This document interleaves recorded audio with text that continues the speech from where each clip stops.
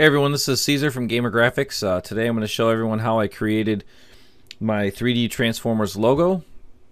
I'm using a combination of Solidworks 2006 and Hypershot, and that's it. I didn't have to use Photoshop.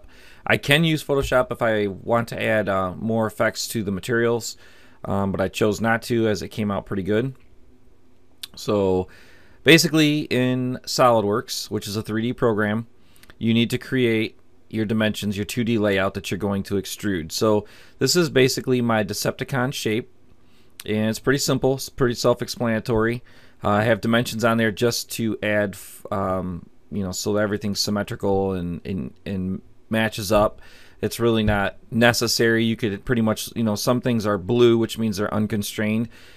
Some of that has to do with I just flipped it because I didn't feel like redrawing it.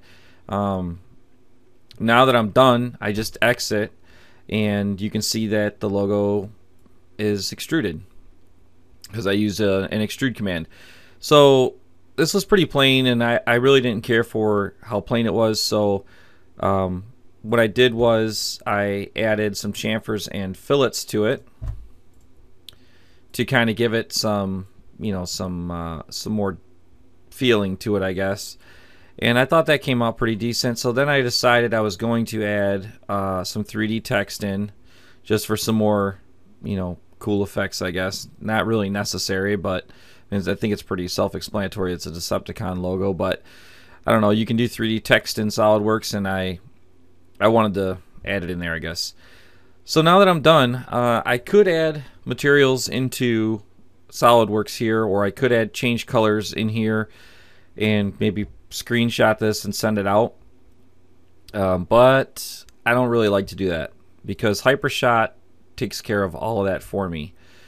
And you're probably wondering what Hypershot is. Well, I'm going to show you right now.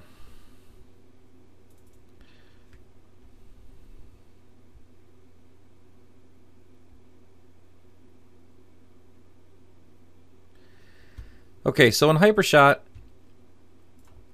basically the thing I love about Hypershot is I can open up my native model from SolidWorks. I don't have to export it and do all kinds of crap. I can basically take my native model and open it up, and it brings it in completely 100% accurate.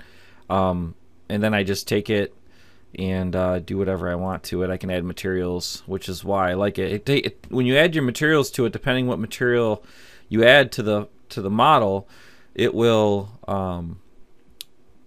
That depends on the reflectiveness of the part itself. So I'm going to zoom out a little bit. Okay, so now I have my Decepticon logo. It looks a little grainy. That's because it's processing a little bit, so you got to give it a second. So now the environment's pretty plain. My friend, one of my members, Bioslayer, he's an admin over at gamergraphics.com, gave me some high-res HDRIs, background images basically, that I can use to bring into Hypershot to enhance my graphics. And you'll see what I mean in a second. Okay, now here's one of the HDRIs that he sent me, and it looks pretty simple. There's not a whole lot, but it's actually pretty cool because these scenes allow me to bring this in and make it look like this is really on the street in some foreign town. I don't know what town this is, but it really doesn't matter. And what I can do is I can take this and I can add a material to it.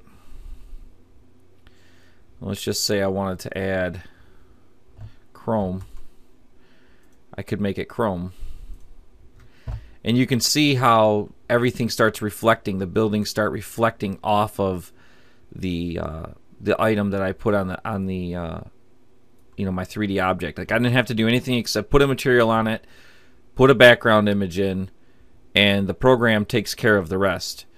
Now, I do have some shadow issues right here. You can kind of see those. And sometimes that has to do with snapping it to the ground. It gets too close, and it really messes up my shadows.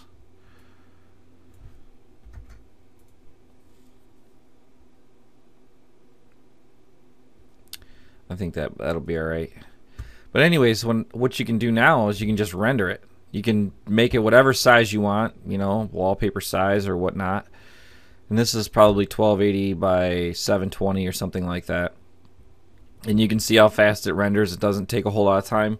Some of the textured materials like leather and plastic and stuff like that, some of those will take a long time. I've had them take all night. This one is only going to take, you know, 10 seconds or 30 seconds or whatever.